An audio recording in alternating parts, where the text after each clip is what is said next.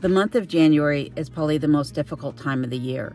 The holidays have just passed, and even though the days are getting longer, they're still dark and dreary because the sun barely comes out. And I can understand why this is a time of reflection for many of us and why people set New Year's resolutions. I do not set New Year's resolutions. I never have. But right now, I'm resolving to change that. And one of the very first resolutions is to get Kenai and I a little scenery in. So we're going to head off to Valdez for a moment. And when I get back, we're going to talk about some of the things that I'm resolving to change this year here at the cabin.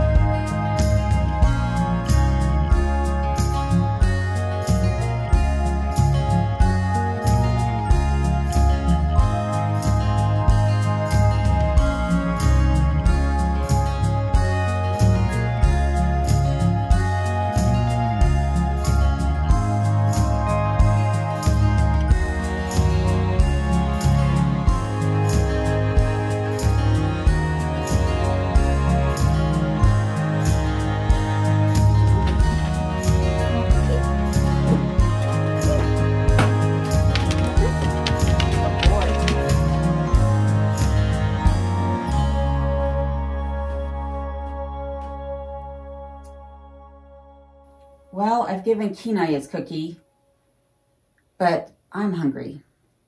Let's head into the pantry and see what I have.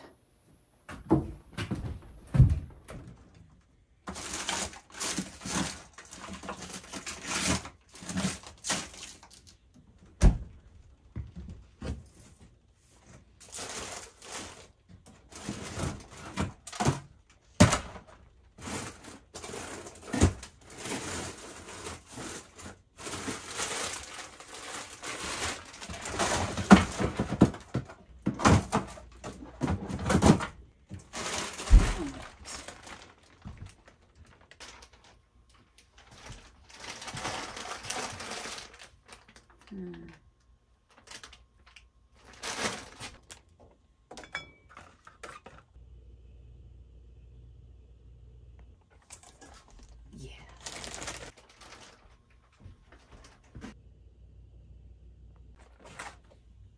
That'll work.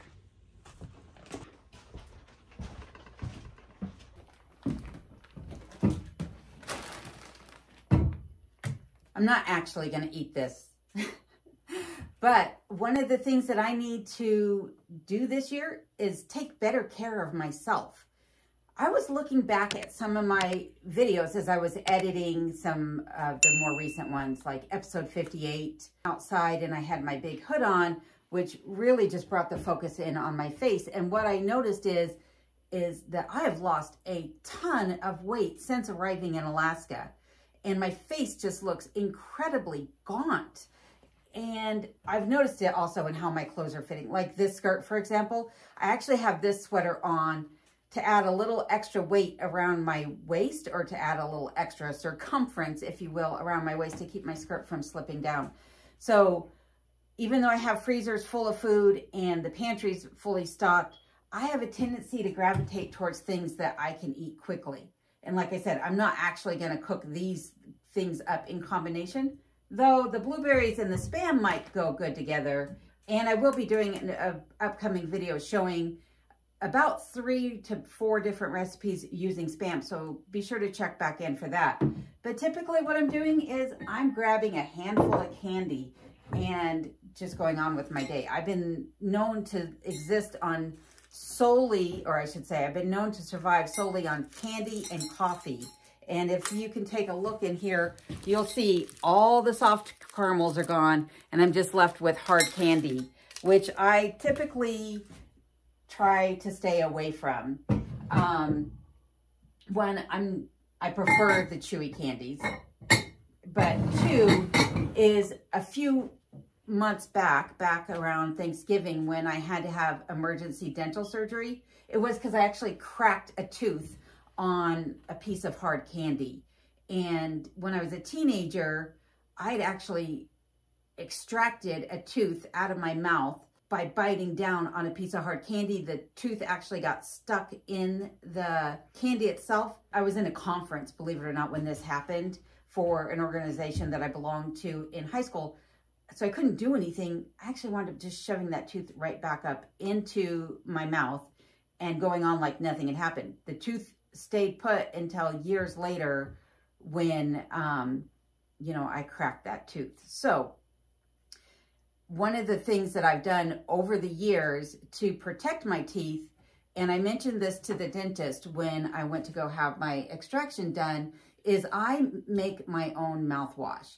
And I'm going to show you the simple recipe that I use. When I mentioned it to the dentist, he was actually rather pleased to hear about this mouthwash. He saw no issues with what I'm doing and said that, yeah, it sounds like it's a good recipe and wise to do.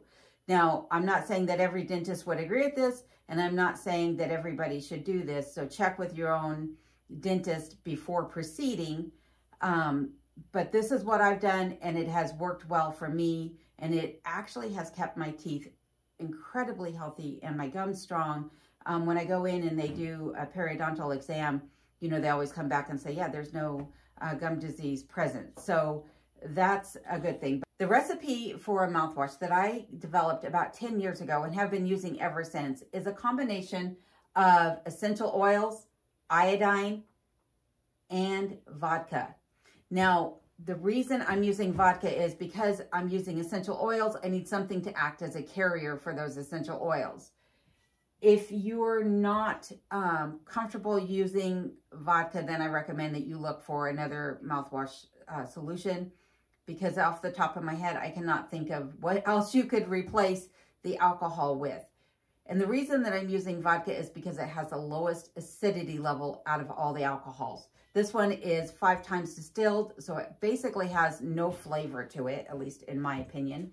Now, this is comfrey oil that I've made out of comfrey out of my own garden back in Colorado. You can either buy comfrey oil or you can produce your own. To produce your own, you're just going to take the leaves from the plant and the stems, and you're going to do it early in the morning. And that way they're going to have as much nutrients as possible in them. You're going to lay those out for a few days on a tea towel. Let those dehydrate. They should be wilted, but not dried completely.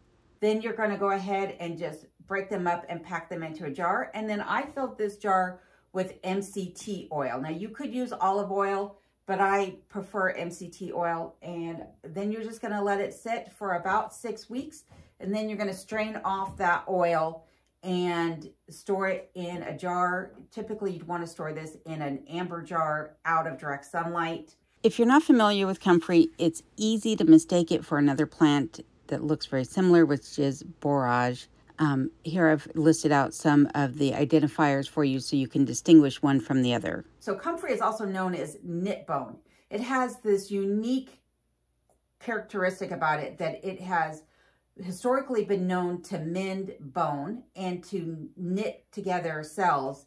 So a lot of times you'll see people that are using it on an open wound. I personally do not recommend that you use it on a deep wound. If you have a wound that's almost healed and you just want to speed up that healing process and prevent any scarring, then I recommend using comfrey oil. But you don't want to use it on a deep wound that could potentially have some bacteria in it, because it is such an effective healer that it'll close that wound up. And then what you're going to find is that you could wind up turning that wound septic and get a blood infection, and that could be very serious. So again, only use this on wounds that are superficial or just about healed up, and then you'll find that this is a good thing for you. Now, you don't want to ingest comfrey. It used to be common for people to take comfrey internally, but it has been shown to be hard on the liver and potentially have low levels of toxicity. So I avoid consuming this internally.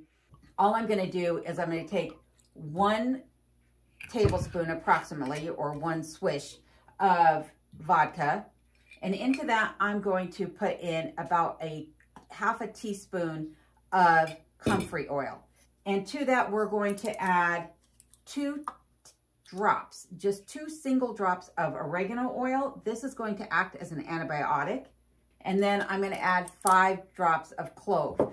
Clove has historically been known to help numb pain as well as to help fight periodontal disease or gum disease. And then I don't add the iodine into the mixture, but I actually put 2 drops of iodine directly on my tongue, and I swish up the mixture of the mouthwash, take a swig of it, swish it around in my mouth for as long as I can stand it. It's no different than oil pulling, which they recommend you do for 20 minutes.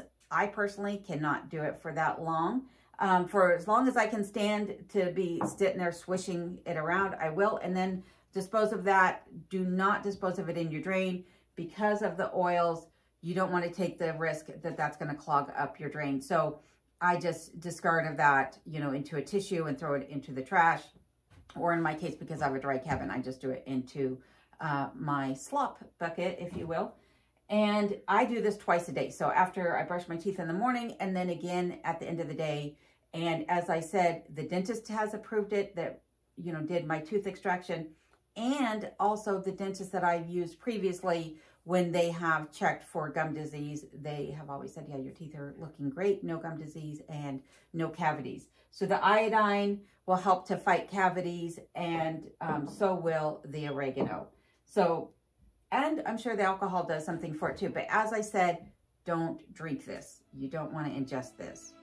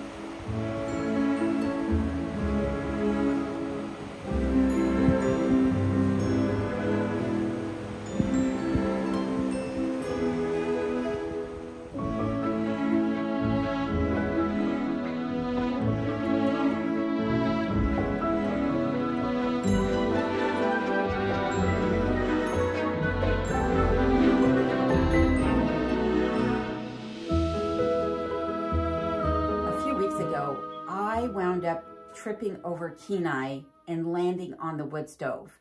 And when I landed so that my right hand was on the wood stove, meaning that I couldn't use my other hand to hoist me up. I wasn't close enough to the water barrel next to the stove, and I wasn't able to then, you know, reach onto the counter to regain my balance.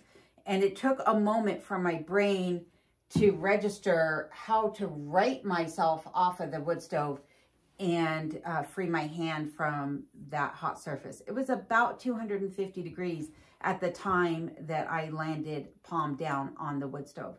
But I treated it with a simple solution of raw honey and lavender oil. Now, the lavender oil is, again, an essential oil that is known to have healing properties to it. And the raw honey, believe it or not, has antibacterial properties to it. So what I did immediately, though, was I rinsed my hand under tepid water. You may have been taught that you burn yourself, you immediately run your hand under cold water. Well, if you have any experience in the kitchen, you might be familiar with the process of blanching and then immediately dropping your blanched item into an ice bath. If you've ever blanched something with a skin on it, such as fruit, say a peach, that you want to skin quickly for canning, you'll know that by that immediate shocking process, that it will release that skin and cause that skin to come off easily. Well, when you burn yourself and then you immediately run your hand under cold water or put ice on it, you're doing the same thing. So I don't recommend that you run your hand under cold water. What I recommend is using lukewarm or tepid, meaning just 1 to 2 degrees below room temperature water, and slowly bringing down the temperature on your hand. Then you want to pat your hand dry. And then what I do is I just get a gauze bandage and I apply the honey directly to the gauze, put a few drops of essential oil over that, put that on and wrap my hand up, whether it's a Band-Aid or a bandage, doesn't matter. And then the next day you'll find that your wound, your burn will be non-existent. So I have used this again for years. I have burnt myself in ways where you would think that I would have blisters or scars, and overnight they are magically erased. Now, one thing about this is that you will still have some discomfort overnight from the pain as it heals. And so I recommend taking, you know, an over-the-counter pain reliever such as Tylenol, ibuprofen, or something along those lines. And you will be amazed at how well this works. The next day, I filmed my hand the very next day, and there was no scarring, no blistering, no nothing. In fact, at this point, it's been a couple weeks, and just the other day, I noticed I had a little dry patch right here next to my thumb, and that was it. So this is one of the other things that I've done to take care of myself. But I also need to just take better care of my health in general. Now, I am one to take vitamins on a daily basis, but there are times that I slack off on that and I forget. And what I've noticed is that if I start to feel where I'm just not really motivated and I'm feeling kind of sluggish and like, you know, what I found is if I just take my vitamin D, which this is 10,000 IU, so one of these a day, along with some K2, which is in my multivitamin, and then vitamin C, of course.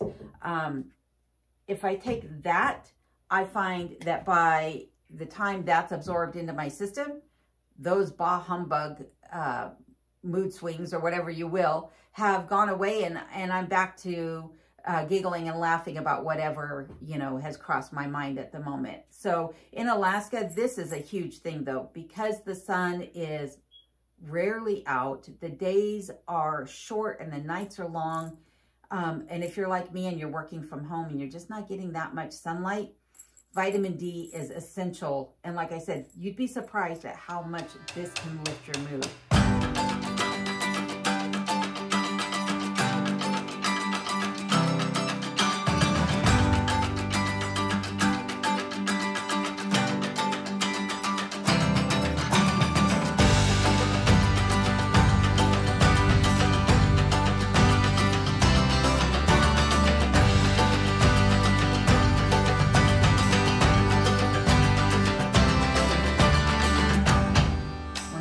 Back at some of my videos, I noticed that my hair just doesn't look as healthy as it did when I first arrived in Alaska. Some of my earlier videos, like the Don't Buy Land in Alaska video, my hair, I was like, oh yeah, I like that.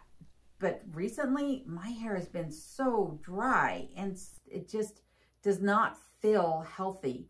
Believe it or not though, I haven't had a haircut in about 10 years. I know you would think that somebody who hasn't had a haircut in about 10 years, that their hair would be a lot longer than mine has been. But I know that I needed to cut my hair and I need to cut off several inches where it just seemed to be the driest and not in the best condition.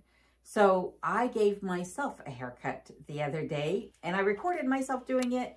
Can't believe I'm showing you this because, yeah, I have no idea what I'm doing, honestly.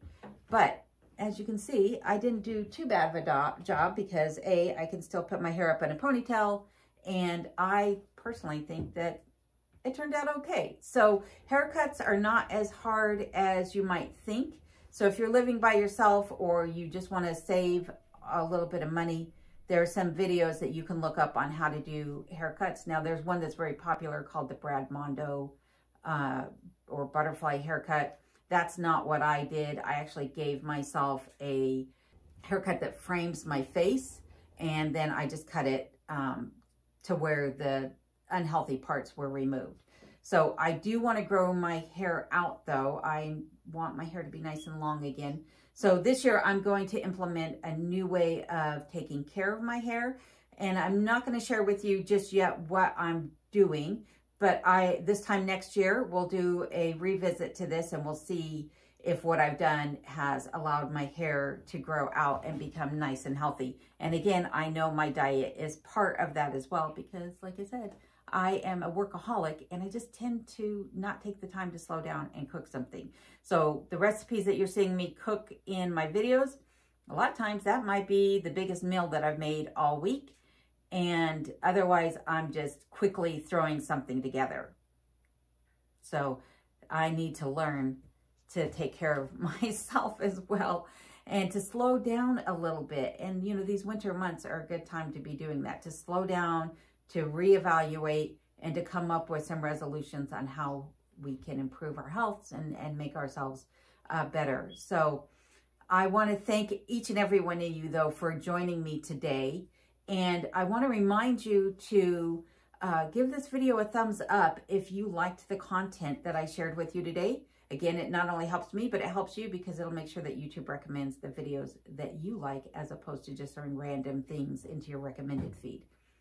So until next time, please take care of yourself. Let me know if you plan on implementing any of these things or if you have any remedies that you use at home yourself that you would like to share with everybody else. And until then, I will see you next time.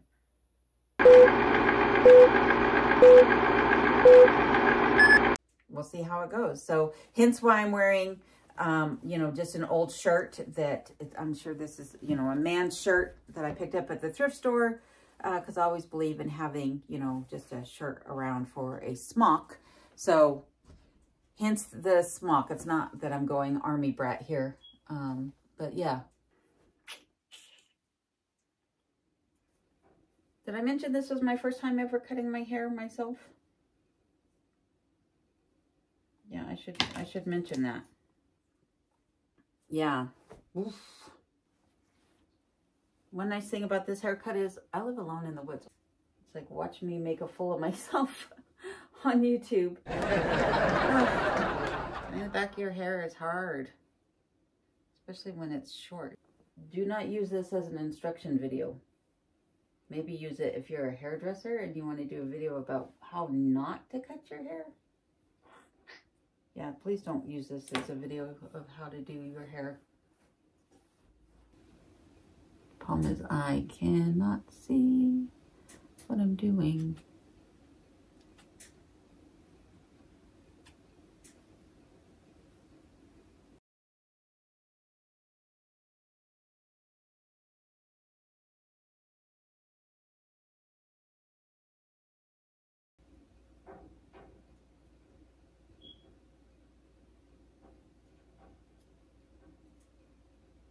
Okay, people who are depth perception issues should not be cutting their own hair. I'm going to cut off my own fingers before I actually get my hair cut. Ugh.